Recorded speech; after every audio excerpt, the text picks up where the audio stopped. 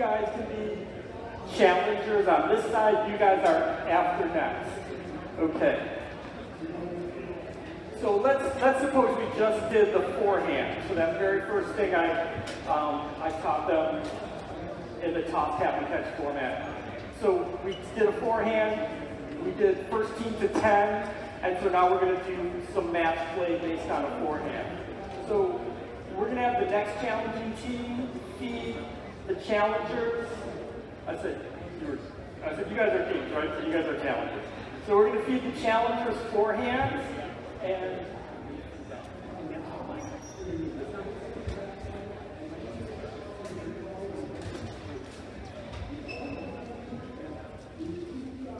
so again, I'm not going to have an official king side. If you win, that's the king side.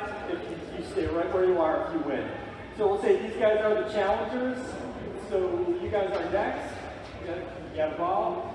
So I'm going to have her come over here. You're going to feed him a forehand. He's going to show you where his strike zone is. You're going to try to give him the perfect U.S. Open ball kid toss. But it's tennis, you just got to deal with the shot you get, right? She's going to try to give you a real fluff ball, but since it's tennis, you got to deal with the ball you get. Okay, guys, go ahead. We'll play matches to 2. Okay, so 0-1. So now, yeah, clear the ball, good. And now you're going to feed the challenger's partner a forehand.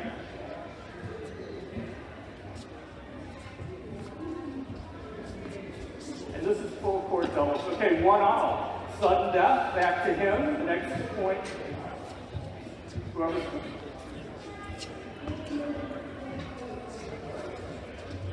Oh yeah, that's neat. Okay, kings are dead. Long live the kings. You guys come in, you guys move up. You're going to feed the new team forehands.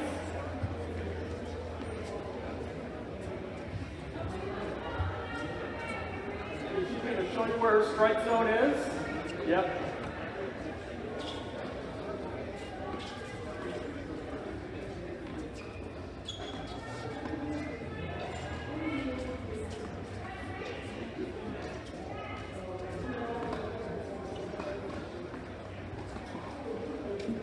Okay, point for the kings, feed the partner, challenger's partner. Yeah, and you can walk out to make the feed easier. That's fine.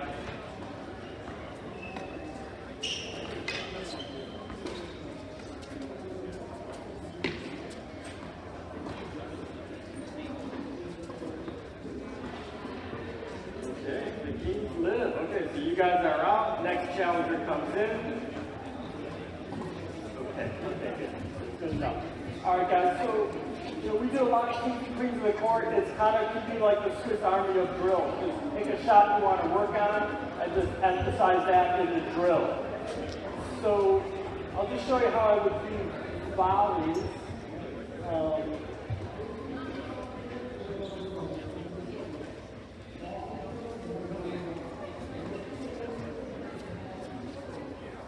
Let's do volleys just to show you we can do this single. So I'm going to have you come up to the net, and so I put these French fries to extend the court. So if you have a lot of kids, you can make this kind of a mini singles court. But since we have the speakers, let's not consider this in. We'll just play singles on half the doubles court. So let's say you're the king. I'm going to put the king back at the baseline. I'm going to get just a couple challengers. And I'm going to have them from right about the service line, okay? So yeah, so you're going to be up the court. So let's say we just have, let's say we have 8 people on this court. We could have 2 games of singles going, right? 1, 2, 3, 4, and then the other 4 would be singles on that court. Okay, so let's show them where your strike zone is and feed them all right, give them a backhand. He wants a backhand. Oh, point for the challenger. 1-0.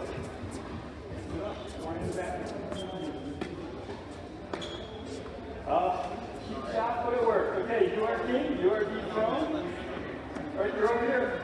This is the king side. You won, right? Yep. Okay, so you are dethroned, and then the next challenger is going to feed. Okay, so you guys get this, right? And you can have the challengers feed lobs from here if you want to work on overhead.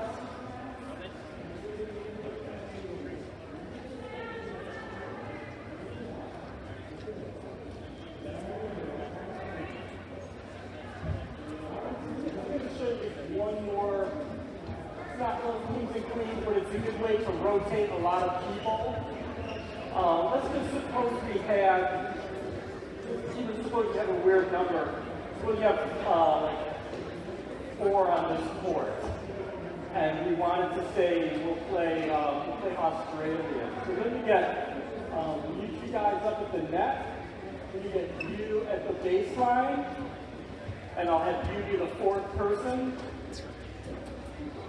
So, so we have, for some reason we have 4 people on this court, and we want to, do a drill. No. We're going to do this Australian doubles. Some people call it Canadian. Australian 2 versus 1. So let's say you're going to feed them forehand volleys, and we're just going to play games to 4. There's no add games to 4. Okay, so you can throw them a forehand volley.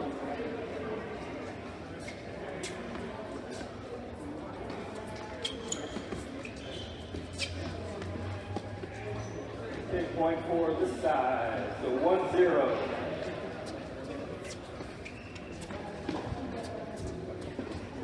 All right, let's say it's 3-all, guys. 3-all, sudden death. You're going to feed her. We're just playing to 4.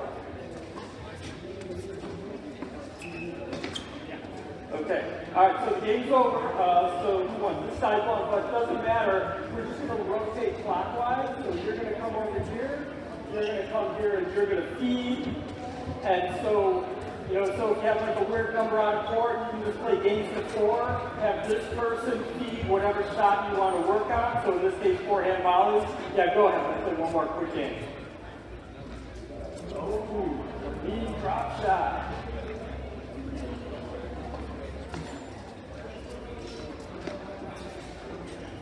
You lost 2 points.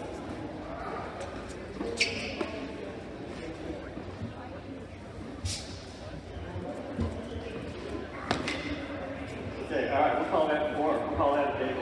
And if I had 3 on this court, we could do this singles where one person feeds games to 4. We've got 5 on the court. We could do doubles where one person just feeds the game to 4. And let's just show you the rotation. So let's say you guys just won. We're going to rotate this way. Okay, so that way, and then you would be feeding. Yep. So I'm just pretending we have 4 on this court. All right. All right, good enough, guys, good enough. All right, so any questions so far? Okay, so we'll work on some serves. Let me get everyone on this side of the court. And yeah, with the rackets. All right, so there's 2 kinds of overhand serves in tennis. One looks like this. And it's kind of technical and kind of hard, and there's kind of a long learning curve.